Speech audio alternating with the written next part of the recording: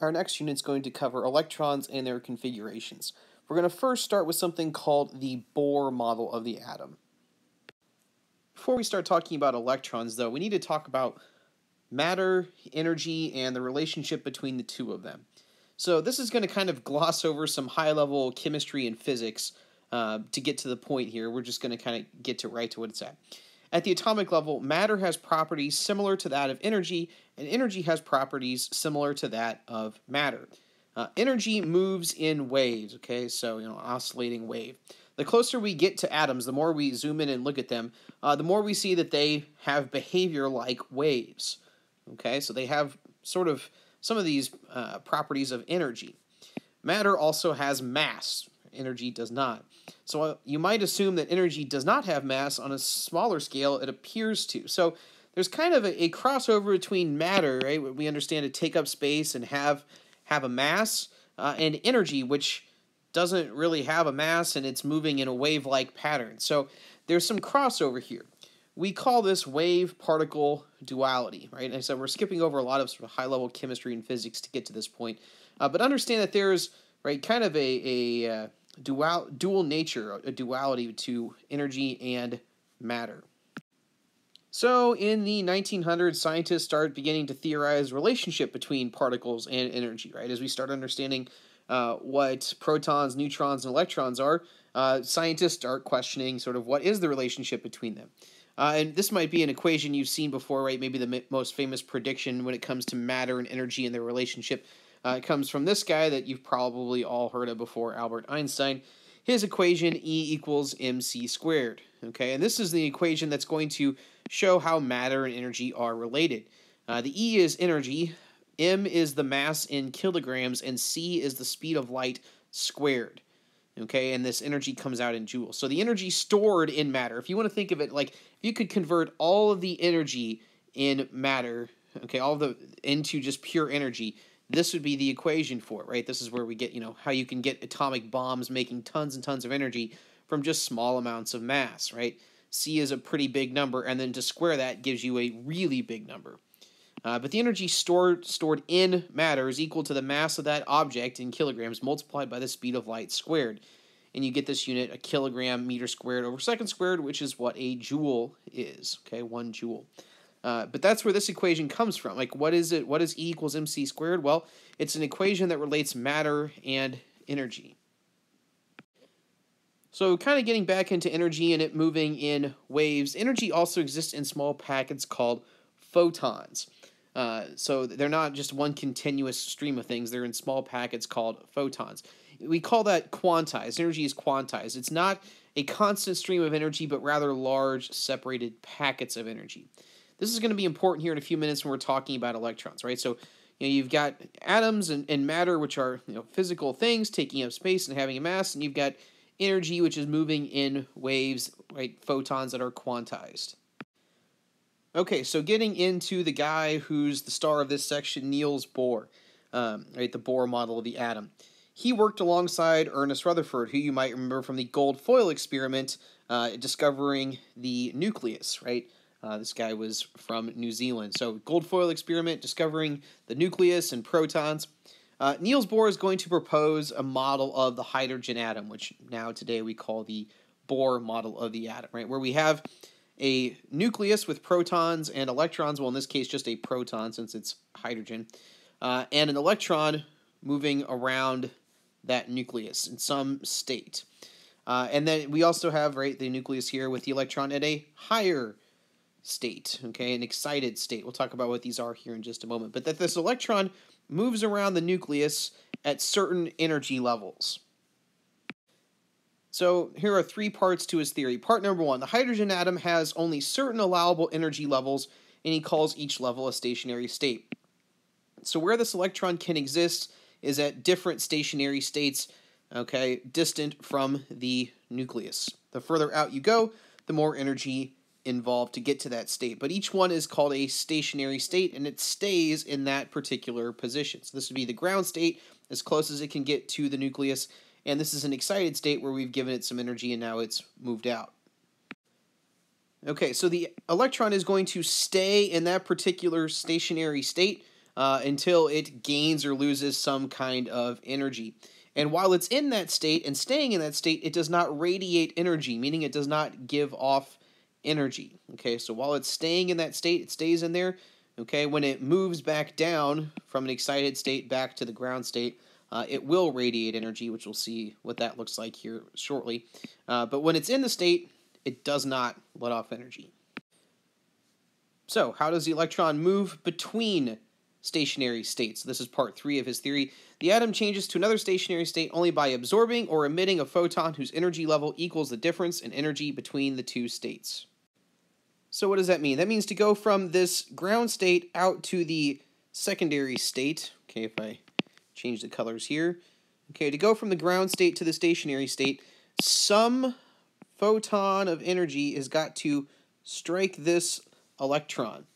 Okay, and it's got to have enough energy in that photon to push the electron to the next stationary state, to an excited state. If it does not have enough energy, it does not make the jump. It would just simply absorb it, okay, but it would not be enough to jump up, okay?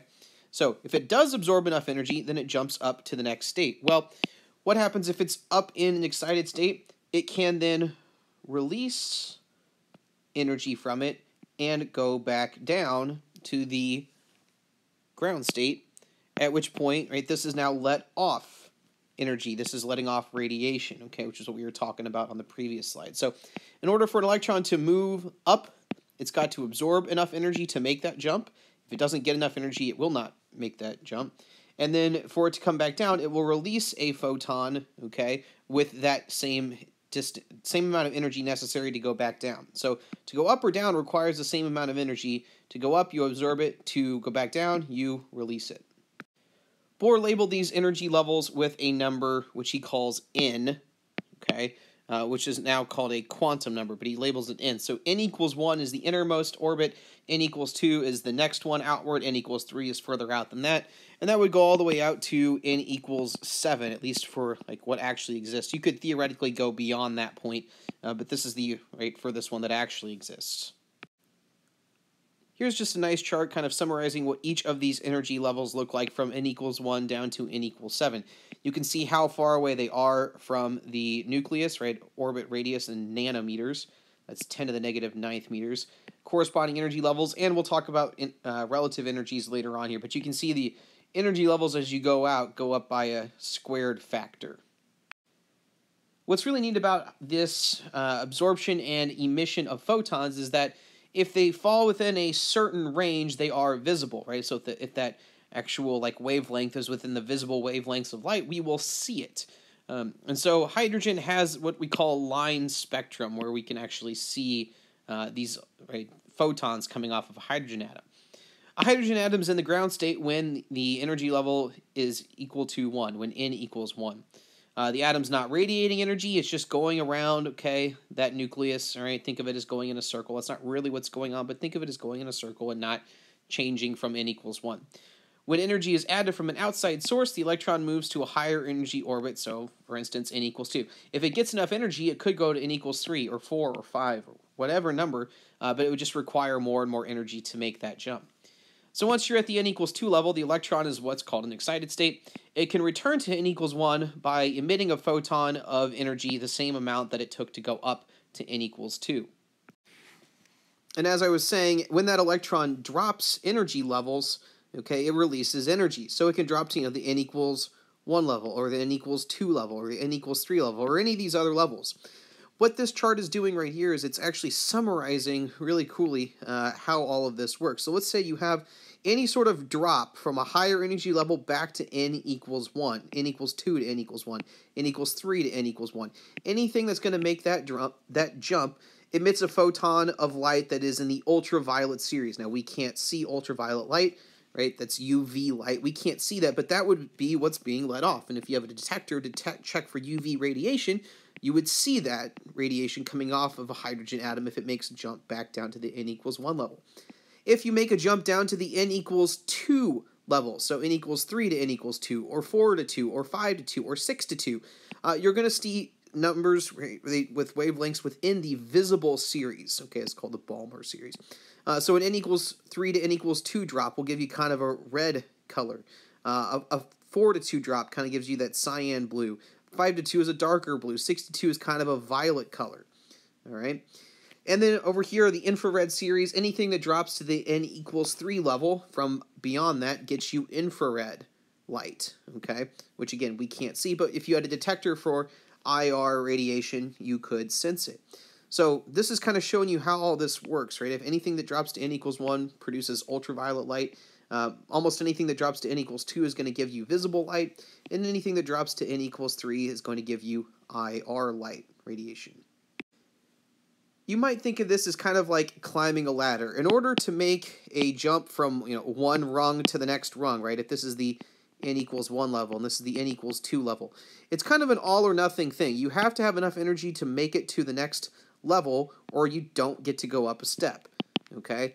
So when they say think of it as like climbing a ladder, that's what they mean, that you either make it to the next rung or you don't and you stay here. So when you've got an atom here, electron, and it's going to get hit with some sort of photon of energy, okay? If this photon does not have enough energy to make it go from the n equals 1 to the n equals 2 level, then it will just stay at n equals 1, okay? So that's kind of how we want to think of this. If it does have enough energy, all right, it would make the jump to n equals 2 or n equals 3, depending on how much energy is in that photon.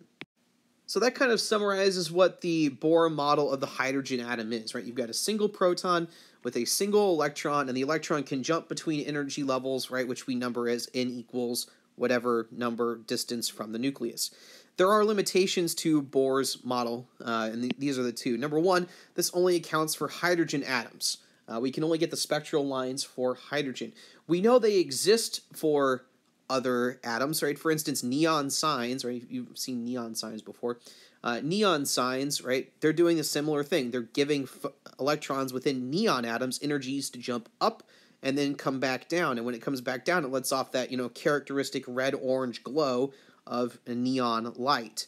Okay, we know it exists. However, we don't have anything that actually correctly models that. So, there's still stuff to be discovered in the world of chemistry. So if you can go figure that out, you'll probably win yourself a nice prize. Okay, but so his model only works for a hydrogen atom. And so the second thing is, with more research, right, it's likely that electrons do not move in circles around a nucleus. Okay, so we really wouldn't say that electrons move in perfect circles around the nucleus. That's not really what's going on. However, for us to understand what's happening with these atoms, it's good enough for right now.